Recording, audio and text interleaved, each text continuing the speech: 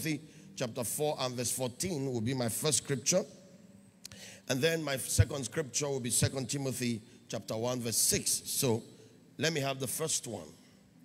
He said, neglect not the gift that is in thee, which was given thee by prophecy, with the laying on of the hands of the presbytery. Hallelujah. Neglect not the gift that is in thee. Please keep that at the back of your mind. Don't mind however the gift came. Just the emphasis is neglect not the gift that is in you. 2 Timothy chapter 1 and verse 16. Sorry, verse 6. I beg your pardon. It says, wherefore I put thee in remembrance that thou stir up the gift of God, which is in thee by the putting on of my hands. Now the first one says, neglect not the gift. Now, without revelating, without trying to be deep and high sounding, it automatically suggests that the gift can be neglected, abandoned, made of no effect, but it is still the gift. Am I correct? Am I correct? So there can be a gift, but it is neglected, abandoned, without effect.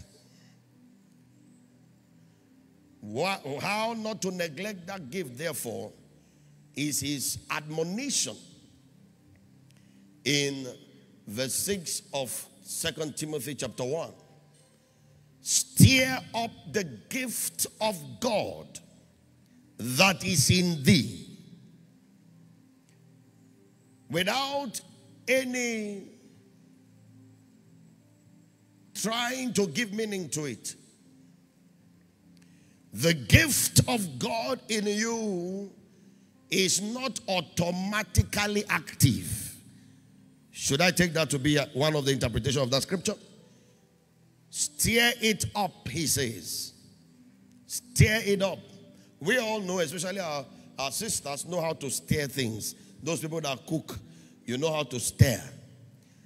And in stirring, you can help something to be fine-tuned. Am I correct? In the Greek, the word that was used there can literally mean fan to flame.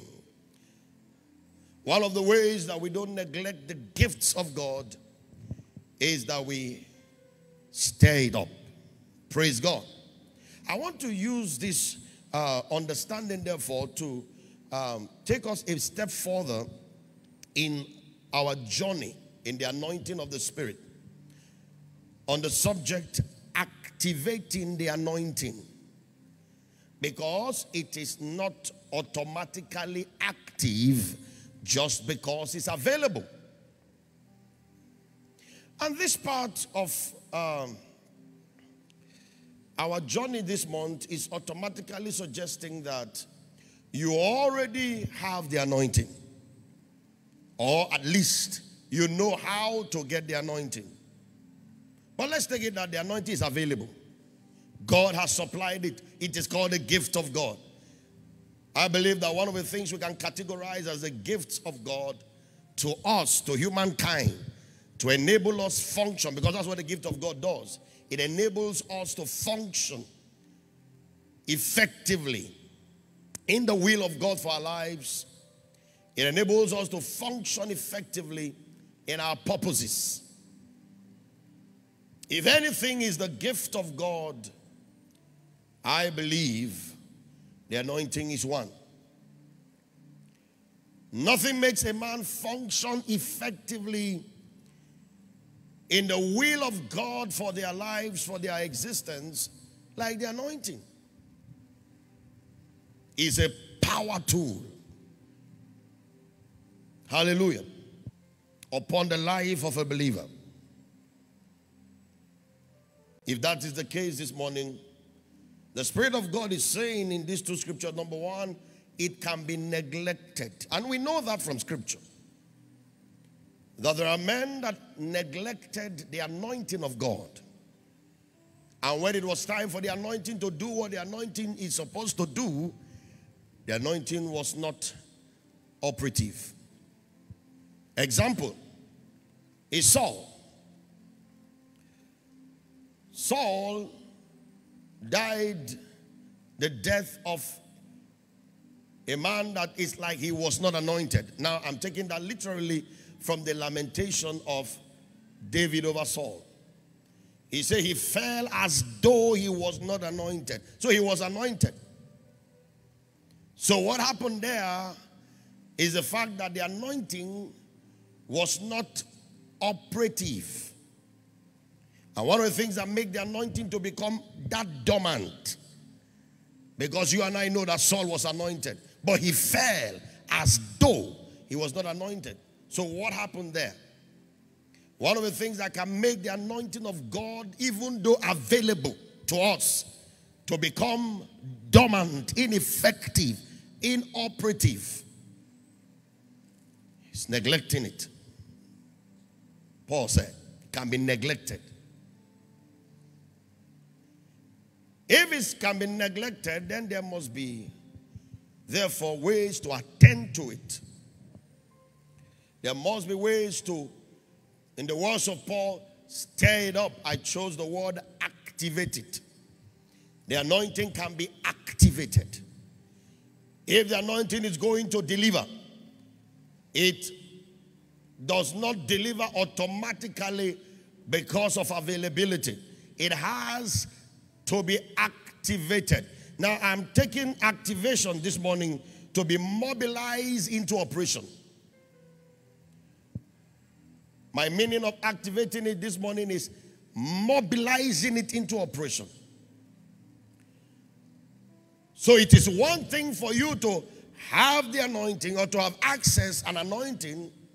It is another thing for that anointing to be effective, to be in operation. Activation is the mobilization of the anointing into operation. The mobilization of the anointing into operation. Hallelujah. Hallelujah. Never forget, it can be dormant. In the case of Saul, the anointing assumed a dormant position. And so, one of the workings of the anointing is the defense of the anointed. Am I correct? Yeah. One of the workings of the anointing. In fact, the psalmist puts it this way. He rebuked them saying, touch not mine anointed. One of the operations of the anointing is the defense of the anointed. Now here was Saul. He was hit by a bullet. You don't want to know the kind of bullet that hit Saul. The Bible described it in a very funny way. Hallelujah. But I won't talk about that now. So the anointing of God on his life was in a dormant state. So much so that when it was time for the anointing to come to his defense, it was not operational. I pray in the name of Jesus Christ that the anointing of God that you have been able to access will be permanently active upon your life. I thought you would say amen to that. I thought you would say amen to that. In the name of Jesus Christ. So anywhere you see the anointing of God helping a man, it is not automatic. That man cooperated by keeping it operational. That man cooperated by keeping the anointing activated. The anointing can do wonders in your life. It can make your life become easier in one area or the other. That's what the anointing is for. It can bring speed to your life. The anointing can bring, like I said, ease. But child of God, for the anointing to deliver intended result, there's a role of activation that every man must get involved with. If you ever see it working, Saul's own failed. There was an anointing failure. It wasn't the anointing itself that failed. It was the state that he left his anointing that was the problem. His anointing was neglected. It was not activated. So he failed. It wasn't the anointing that failed. It was Saul that failed in his responsibility. You may want to think about Samson as well. And it can go on and on. Praise God. Praise God. Praise God. Anointing can be put in a state of walking where it is now walking. If you see it walking, somebody had something to do with it. And that is the person that carries it. He mobilized it to work. That mobilization is what I am calling activation today. You will not carry anointing and die like a man without an anointing. And labor like a man without an anointing. And suffer like a man without an anointing. Are you with me still? This anointing you carry that doesn't seem like anything, in its full operation, can terrify your adversaries. In its full operation. I am saying you are anointed. But we have to keep it active. It is like the umbrella. The umbrella is a beautiful thing, even though I don't know how to use it. Amazingly, I have never known how to use the umbrella. In fact, when I carry umbrella is when rain beat me the most. I don't know why. Maybe I'm not very conscious of holding it properly. But the anointing is like the umbrella. It's a beautiful equipment. It can help you. It can for our sisters, it can actually protect your hair just on at emergency level. But the fact that you have an umbrella does not mean that either the rain or the sun will not happen to you. Are you with me? Yes, everybody can just see that as very simple. The fact that an umbrella is with you does not automatically progress into the protection that the umbrella can offer. Am I correct? So, that process of punching a button to the side that you did is the activation we are talking about. For the umbrella to serve its purpose, you must activate it. It is like you have a parachute and then you are falling from a height. God forbid. Yeah? Let it be a deliberate falling, like these ones that, you know, when you eat too much, you can just start playing nonsense play. I saw a guy one day went to the edge of space. The edge of space. They took him to the edge of space because he's a skydiver. Skydiver. Like seriously. They took him to the edge of space, and that was where he jumped off the aircraft from the edge of space. He was way from our atmosphere. He was away from our atmosphere. Well, we thank God he landed safely. With the aid of a parachute, eventually he activated the parachute and then he landed safely. And this boy came out to be telling us that his mother warned him not to go. His mother was crying when he was going. But thank God he landed safely. But imagine that he had that parachute on him, good working condition. He still had a responsibility. True or yes? I'm just trying to make this thing as simple as possible. He still had a responsibility. That's how the anointing operates. The fact that God called you and anointed you does not mean that the anointing automatically operates. It has to be mobilized. And there are actions of faith that mobilize your anointing into operation. That's what this sermon is about. There are actions, there are steps, there are protocols that mobilize your anointing. It may not mobilize for another person's own, but at least your own will come alive. It's like that process of you now eventually knowing that you now have the need to use the parachute. Then you use it. You may have it, but nobody can make it save you. You are the only one that can make it save you. Am I correct? Yeah. That's how the anointing works. That's why Saul was anointed. He failed like an unanointed man. The difference between David and Saul is in this activation. David was a man giving to the mobilization of the gift that God gave him and putting it to work.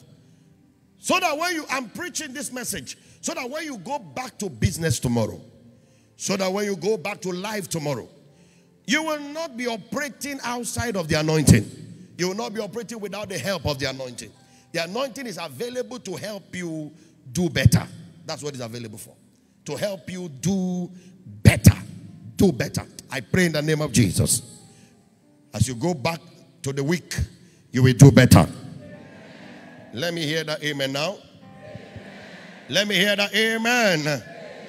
I say you will do better. In the name of Jesus.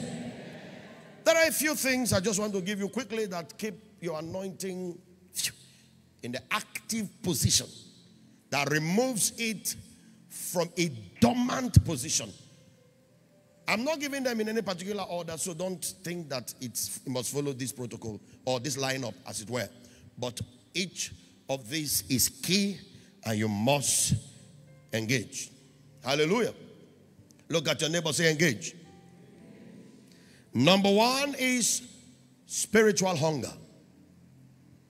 If you sustain spiritual hunger, what you are doing without knowing is keeping the anointing of God on your life in an operative state. You are keeping the anointing of God on your life in an operative state. There's a law of operating the anointing or the supernatural called hunger. A hunger for God. You may use the word desire. Thirst is all good. It's fine. Hallelujah. You must sustain a heart condition that maintains hunger for God. It's a basic protocol that you cannot do without. In fact, all the other protocols may not even come to play where there is no hunger. That's why hunger is very key. You must sustain a hunger for God, a thirst, a yearning, a longing. The way the psalmist puts it, I think in Psalm 63. Oh Lord, you are my God, my soul thirsts for thee, my flesh longs for thee. And then, if you go down, it says to see your power and your glory. Let's just read that scripture. Put us on verse 1. Let's start it from where it is. He said, oh God, thou art my God. Early will I seek thee. My soul thirsted for thee. My flesh does what? Longing. This is a state of hunger. Spiritual hunger. Spiritual hunger. Longeth for thee. Give me the scripture, please. In a dry and thirsty land where no water is. Now look at the next verse. To see thy power and thy glory, so as I have seen thee in the sanctuary. Hallelujah. You see the connection there? You see the connection there? Hungry men see the power of God in action. Are you here? Are you here? God is always powerful. But it takes men of hunger, spiritual hunger, to see that power. Are you here? Hunger mobilizes his power. It mobilizes power. Hunger. Hunger for his presence. Hunger for his person is a strategy for the mobilization of the power of the Almighty God. It's almost automatic for hungry men to be powerful men. It's almost automatic. And it's almost automatic to see people who have no hunger. There is no yearning in their soul for God and the things of God, and their gaze is not accurately on God and the things of the supernatural. Those people, is almost automatic for them to walk as though as if God is weak. Are you with me?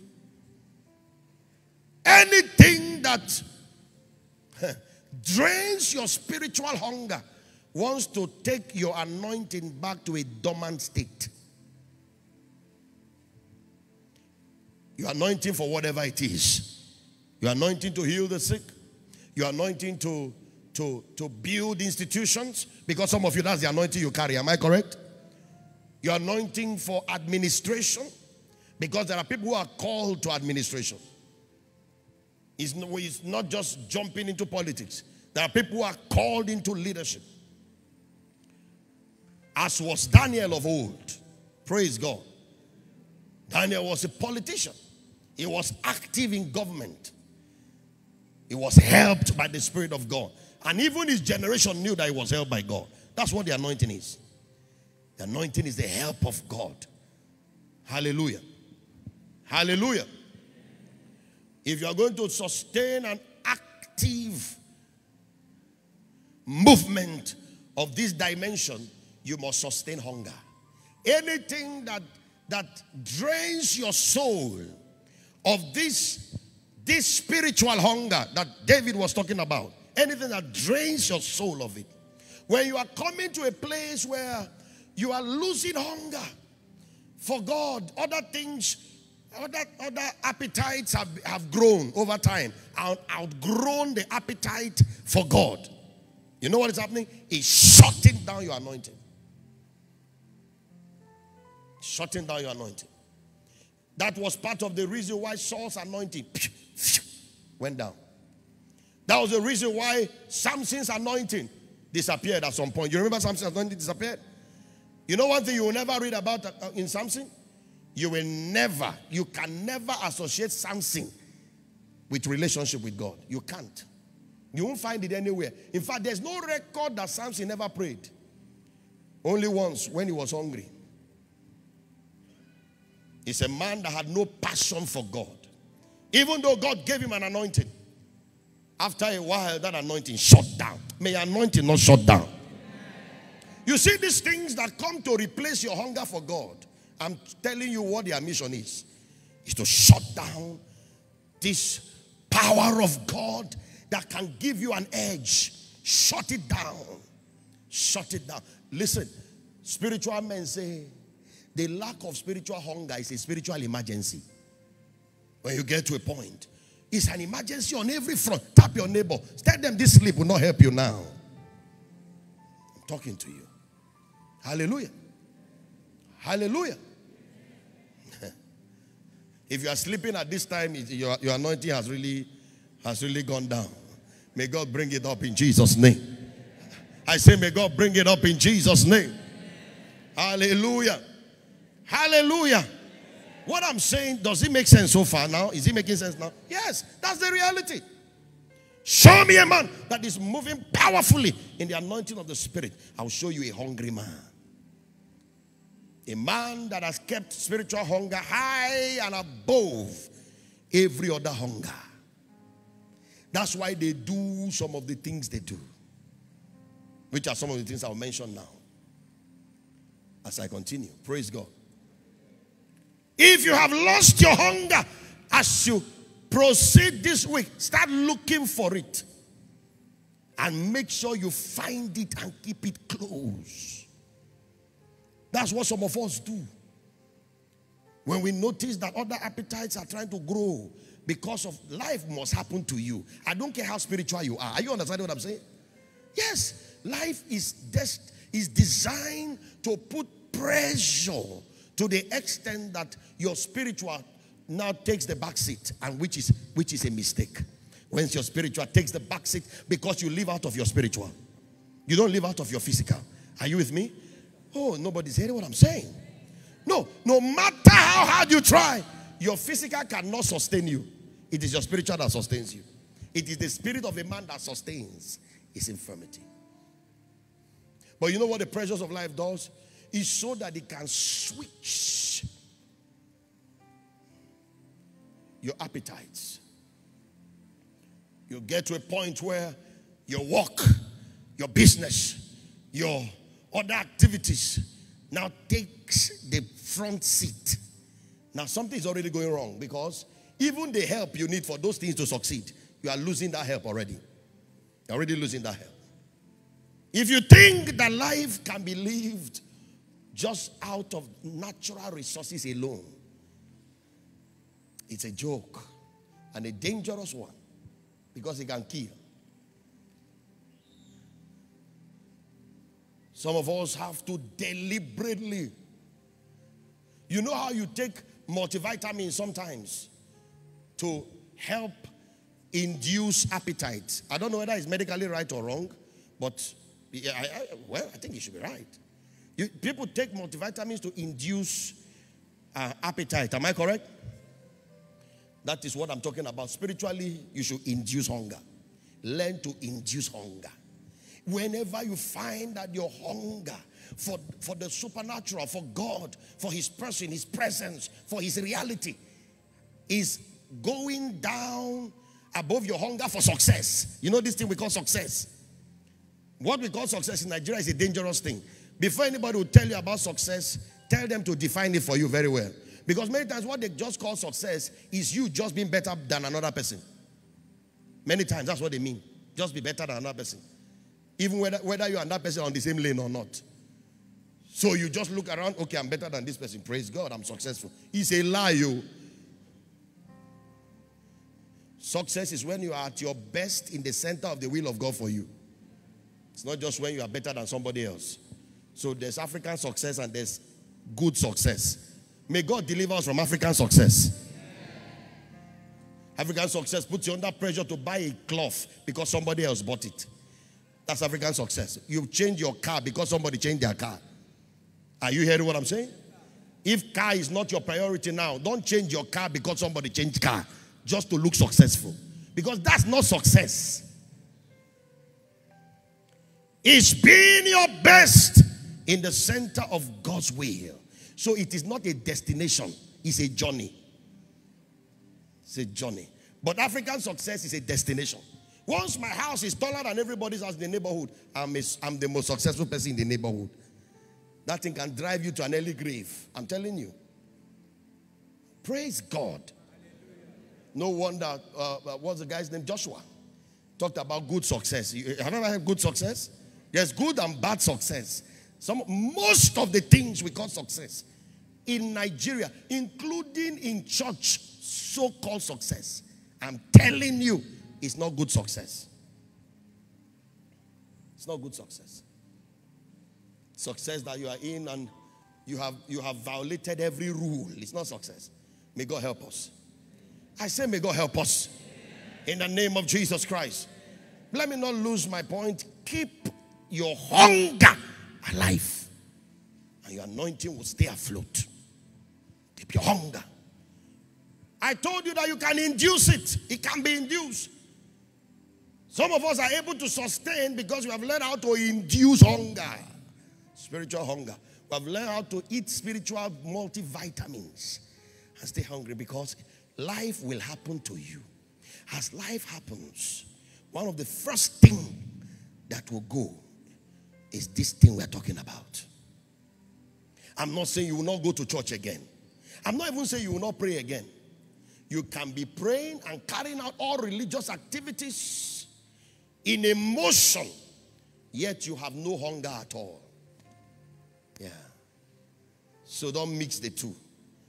I'm not saying you are backsliding, but you are no longer as desperate for God the way you should. there's a way you should be desperate for God. More than any kind of achievement, there's a way. There's a way. Thank God for every kind of achievement. But I'm telling you, I'm not putting achievements down. I'm telling you, there's an easier way to get at it. There's the help of God. Are you hearing what I'm saying? Oh, well, there's nothing as beautiful as when God helps a man.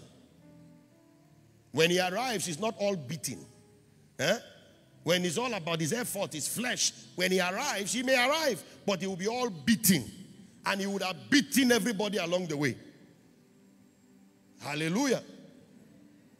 But when God helps a man, when he arrives fresh. You will arrive fresh. You arrive fresh. In the name of Jesus. Look at your neighbor, tell them, stay hungry. No, you need to say it the way they'll get it. Say, stop sleeping and stay hungry. Oh yes, oh yes. You know what messages like this do?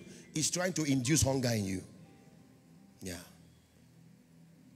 That's what it's trying to do. Because you will not, you see, as long as you live, life happens, sir. Life happens to all of us. There's a way school fees matters will hit you. The only thing that's a priority is school fees. And God takes, am I the only one this happened to? There's a way house rent hit you. Amen. Every other thing is second to house rent, correct? Yeah. So it happens to all of us. That's why it's called a fight of faith. You see, faith is a fight. For you to maintain faith is a fight. It takes a fight. And you must be determined to fight. Hallelujah. Don't just chicken out because life happens. Stay hungry. Stay hungry. I've told you many times in this church how to induce hunger. How to induce hunger. You can induce hunger. It's like taking spiritual vitamins and you become hungry. I know there are books I read that just, it makes me uncomfortable with my current state. Are you with me? Yes. There are messages I hear that makes me uncomfortable with my current state. And just the same way that hunger can be induced, hunger can be killed. By your activities, you can kill your hunger. Even the little one that you are still working with, you can kill it finally. A Christian who spends the whole week feeding his soul with all kinds of carnality, all kinds of irrelevant, nonsensical things, all kinds of TV series, movies of every kind, names withheld, and all of that. Spend hours on social media reading and commenting. Can never wake up the next day with spiritual hunger. No. There are not two ways about it. And that's the reason why the devil puts all those things out there. But many Christians do not know. I can assure you that if you spend a fraction of the time that you spend on social media on feeding your spirit, you'll be more hungry than this. Yeah. There's no magic about it. It's very simple and straight to the point. The next thing you need to do, if you get hungry, these things will just naturally begin to follow. The next thing is communion. I didn't say prayer. I didn't say prayer. Prayer is good. Prayer is awesome. But I say communion with the Holy Spirit. Your time with the Spirit of God, just emptying yourself before Him and getting filled by Him is very key to keeping the anointing of God on your life fresh and mobilized. Your time. See, Paul the Apostle called something the communion of the Holy Spirit. Did you ever read that in the Bible? You know, we use it in our benediction in church. But I tell you the truth, that is more than benediction. Your time spent with the Holy Spirit, the Spirit of God, is the one that Jesus sent after He left to come and help you. When was the last time you have had time with Him? A lot of Christians do not know that what the physical presence of Jesus, listen to this. This may help somebody. Listen to this. I learned this. What the physical presence of Jesus was to the disciples. Did you know that when Jesus said, I will send another comforter? Huh? You are not hearing me, eh? Oh. When Jesus said, I'll send another comforter. Now, another means there was one before. Hello? Oh, God. I will send another what? That means there is one before. Do you know who that one was? Or that one is? Okay, it's Jesus. He was talking to a specific audience. In the interpretation of Bible, there are certain things you follow. To whom was he speaking? When, how, and all of that. He was talking to a particular group of people. Yes, I know he was speaking to the whole world, the church and all that. But he had a primary audience. Am I correct? So who was the primary audience here? The disciples. They have known him as a comforter. So he now told them, I will send you another comforter. So I'm trying to say that what Jesus' physical presence meant to the disciples, and I'm sure you know what it meant. Only if you just look around and see the things they did. When they had any little challenge, what did they do? They went to Jesus. When they had need to pay tax and they had no money, they went to Jesus. When they wanted to learn how to pray, they went to Jesus. Am I? Huh? Yeah. He was the comforter that they had. Now, when he wanted to go, they were not comfortable with it. In fact, they said, no, you are going nowhere. We die here. We die here. Amen. Well, you are going nowhere. That's what they said. Then he now encouraged them. Say, listen, when I go, I will send you another comforter. There's a replacement. One of the same of a different kind. So Jesus was their comforter. The Holy Ghost was now going to be another comforter for them.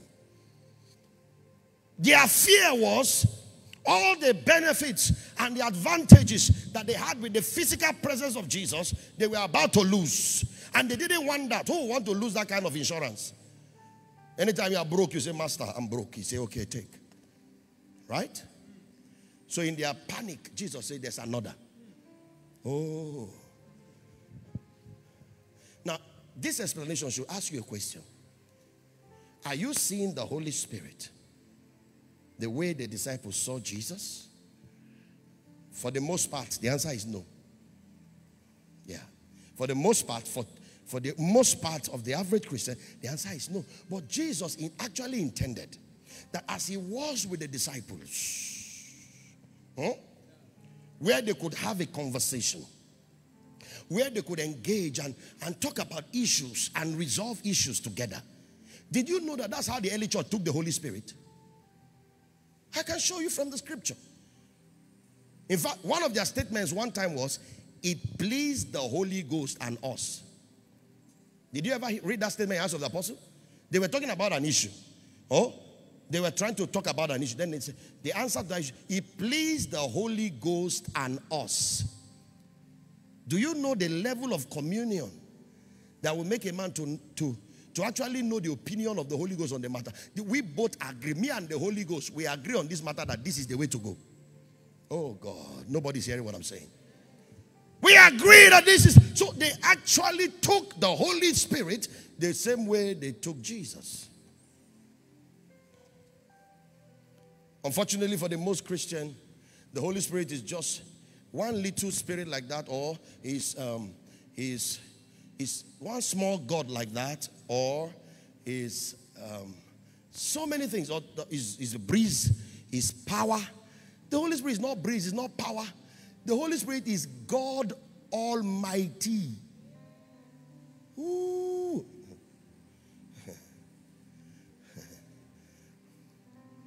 In the Old Testament, he came to them as Yahweh Adonai. Of course, that was very hard to handle. Because, let me not go there. In the Gospels, he came to them as Yeshua HaMashiach. That was highly consumable. You could relate. Huh?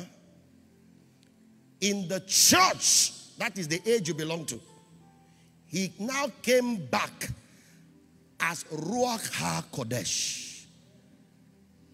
Same God, different forms of manifestation.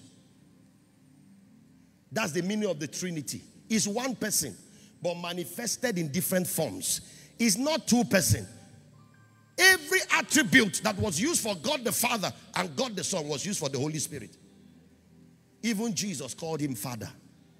That is the Holy Spirit. Oh, nobody's hearing what I'm saying. But a lot of believers do not see him as a person. They don't see him as God enough. When they said it pleased us and the Holy Ghost, do you know what that means? There was a reasoning together. When was the last time you reasoned with the Holy Spirit? They reasoned together. So they knew how to reason with him. He pleased us and the Holy Ghost. We have discussed this matter, and this is our position. We and the Holy Ghost. What a partnership. What a sweet communion. This is what is missing in charismatic Christianity today. Hallelujah. Many people do not see the Holy Spirit as God enough. Who is God? He's God. He's God the Father. He's God the Son. That's who he is. Are you with me now? He's God the Father. He's God. Just read the scripture. He's God. Okay, let's take you, your spirit. You know your spirit can separate from your body. Huh? Hello? Yeah. And when your spirit separates from your body, anybody that know you, when they see that your spirit, they will know is you. Hope you know that. Because this your physical form. Is your spirit that gave this form. So if I see your spirit, I'll know this is him now. Are you hearing what I'm saying? The Holy Spirit is the spirit of the Father. You are you. You are your spirit, and your spirit is you. Am I correct? Because it's same essence, same everything. Same attributes, same characteristics. So in the scripture, there was no adjective that was used to qualify the Father, no characteristic that was used to describe the Father that was not used for the person of the Holy Spirit. So Jesus said, I will send another comforter. I have comforted you enough. I need to go. Somebody else will come and take my place and do it just like me. Oh, if you know how Jesus spoke about the Holy Spirit. He said, I will never leave you comfortless. He said, I will go and I will come to you again. Do you understand that? Do you know the meaning of that statement? I will go and I'll come to you again. When he was talking about this comforter person, he was talking about himself. I will never leave you. I will go. How is he with you now? He's with you as the Holy Spirit. Who is the Holy Spirit? It is Jesus without the body. That's all. Just see him that way. He's Jesus Christ without the flesh body, because he doesn't need it for now. He needed it just to walk on the earth. Who is the Holy Spirit? The Holy Spirit is Jesus unlimited. When he had the body, there was a limitation, because he couldn't be in all places at the same time. He took that limitation temporarily because it was needed to rescue you. But God should not be limited. Are you hearing what I'm saying? That was a temporary decision he took. Just to, now he has gone back to his original form. That is the Holy Spirit. Somebody asks, how do I relate with the Holy Spirit? The same way the disciples related with the Holy Spirit. That's how. With Jesus, sorry. That's how. Just the same way. So in the communion of the Spirit, is beyond just bashing God with prayer points, attacking God with prayer. It's beyond that. It's actually a meaningful relationship. Having a relationship. Engaging. Praise God. In a relationship, not every time that there's a need, right? But communion goes on. That's what you should sustain with the Holy Spirit. You will thank me if you learn how to do this, because the more you do it, the more the Spirit, the presence of God in your life strengthens and is active. Paul said, the communion of the Holy Spirit be with how many people? How many people? Talk to me. With you all. Not some of us. Not Benny Hinn. Not Catherine Kuhlman. With you all. Sometimes I want to remind myself about the Holy Spirit like that. In this kind of deep, intimate relationship. I just go and listen to Catherine Kuhlman talk about him. Oh. She talked about him like he's somebody that lives next door. And she knows the person. And knows the feelings and the emotions of the person. Such an intimate relationship she had with the Holy Spirit. No wonder she was so powerful. Catherine Kuhlman. My God. So powerful. Her secret was her communion with the Holy Spirit. That koinonia, that fellowship, that partnership, that participation. That taking the Holy Spirit like a body, like a friend that you are with all the time. The beautiful thing is, he can be always with you. Always. Do you know why it feels sometimes like he's not there? It's not because it's not necessarily that he's not there. It's that you didn't acknowledge him. And when you don't acknowledge him, you know what he does? He will act as if he is not there. Because you ignored him. We ignore him most of the time. Praise God. We ignore him most of the time. That sweet communion. When you keep it vibrant, when you keep it alive, which is something you can do without necessarily being in any particular spiritual posture. You can actually have a conversation with the Holy Spirit just that easy. It begins with simple talk, like pet talk, just talk. Amen. How did it start for Benny Hinn? He went to a Catherine Kuhlman meeting, came out the next morning, after fellowship with the Holy Spirit the previous night, woke up the next morning. The first thing that came to his mind to say was, "Good morning, Holy Spirit." You remember that book, Good Morning, Holy Spirit? If you haven't read it before, and you're a member of this church, you deserve 3 strokes of cane. If you're a member of this church and you have never read Good Morning, Holy Spirit, you deserve how many strokes? 3 strokes. Come and get it after service. You have to read it. It's a manual in this church. Good morning, Holy Spirit. That was how Benny Hinn's relationship with the Holy Spirit began. Because that day, the moment he said it, he showed up.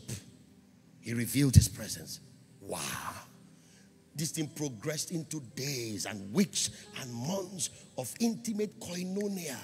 And that went on through most part of his youth life until he came into ministry and he hosted such a presence and the power of God. The more he fellowshiped with him. Hallelujah. Make room for the Holy Spirit. Do it deliberately. Listen, when you start it, it may not look like there's anything. No, let me be honest with you. But you know what? If you continue. You know, the problem with the spirit world is they don't view the things, they don't see things like we see. No spirit takes you serious because you did something once. When you start a spiritual journey, the spirit world will just be looking at you because they know man. They know it may just be a soulish activity. Like you just heard a sermon now. Somebody may wake up tomorrow morning and say, "Good morning, Holy Spirit." Feels nothing. Anyway, I try. Hallelujah. Does it make sense so far? Oh, this is the communion that keeps you alive. Alive. When you come out of that place, you come with heaven going with you. Yesterday, I came out of such a communion. I came out of such a communion over the night. I had spent, hours in the night from before 12 midnight up till after 5 a.m. I was just there in that fellowship, in intimate fellowship and prayer.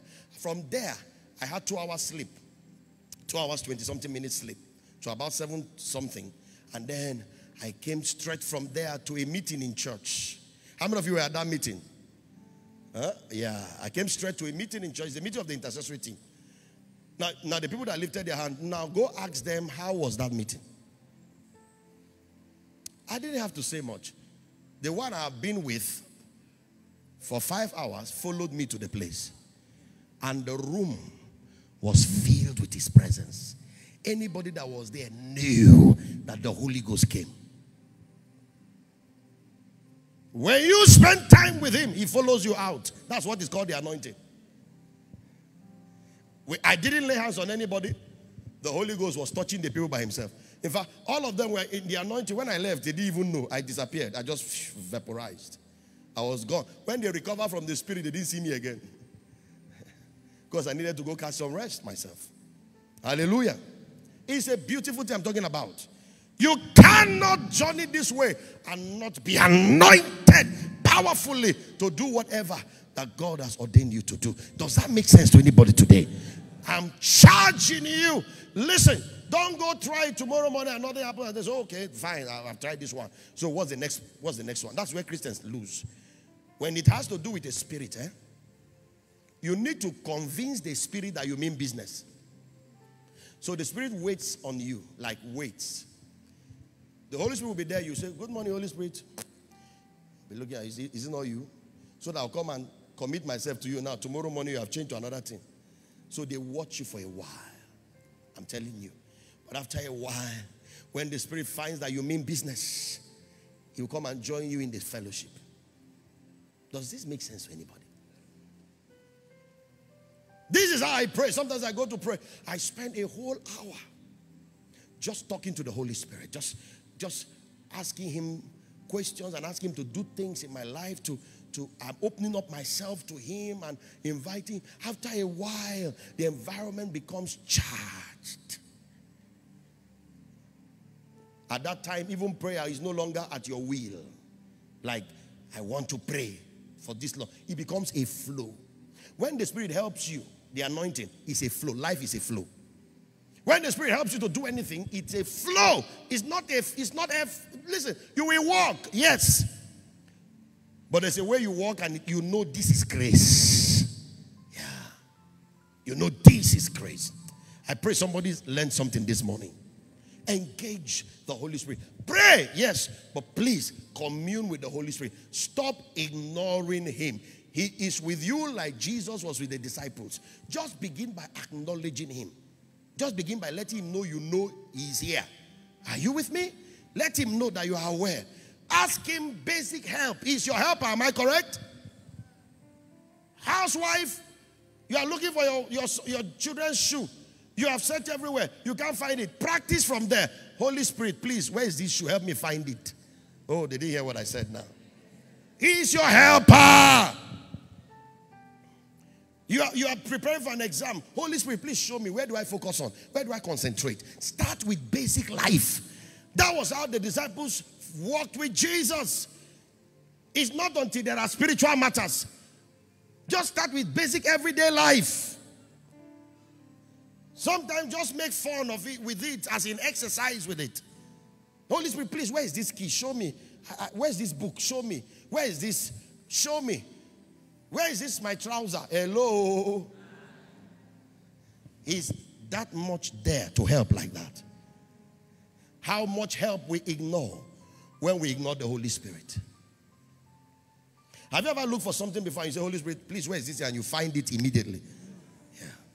Many Christians have practiced that. You find it like almost, how you find it is amazing.